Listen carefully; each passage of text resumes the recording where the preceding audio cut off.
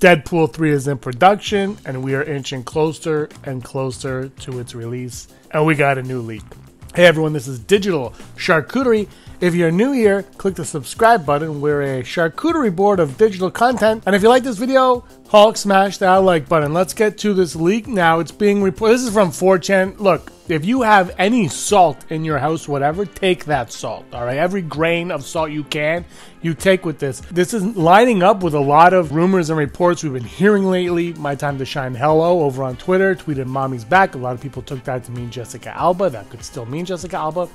But in this report, I'm going to tell you, it could look possible spoilers for Deadpool. Whatever. This is not spoilers. This is probably all fake. But we're going to go right into it. Look, man, the Flash leaks were all accurate. So let's get into this right now. Cable and Domino are obviously not in this movie. We know that Domino is not in it.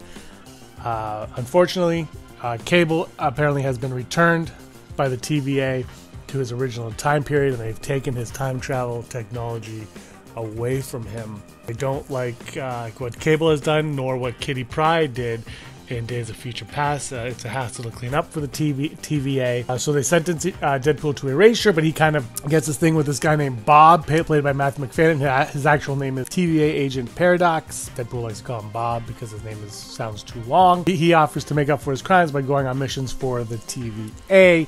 And then you find out that when Wanda 616 died, she took over the body of Wanda 838. But that was a clustermuck of epic proportions, and it kind of dismantled the world, turning it into House of M style, where she has taken on Magneto as her adoptive father. At this point, the population of Earth is mostly mutant, and they have a lot of their 90s design, the X-Men design from the 90s, but it's most of the singer cast, so most of that cast is going to be coming back, and they work for Magneto, helping to protect the world from the human Brotherhood. This Brotherhood is made up of Nick Fury, Jimmy Woo, Dopinder, and Pete from Deadpool 2, as well as sympathetic mutants such as Colossus, Nukio, Negasonic Teenage Warhead, and Wolverine.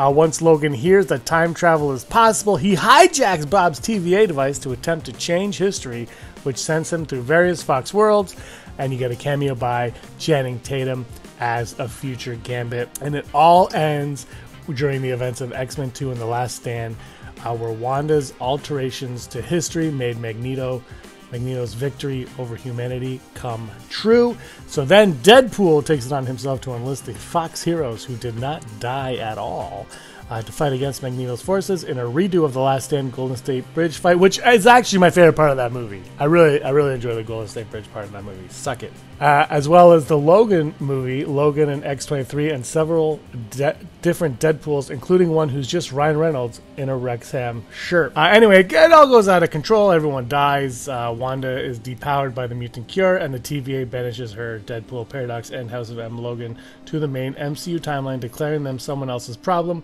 Logan sets off to find the rest of the world's mutants, and Deadpool goes back to his apartment to find Blind Al in his bed. So here's the thing. You obviously take this with a grain of salt.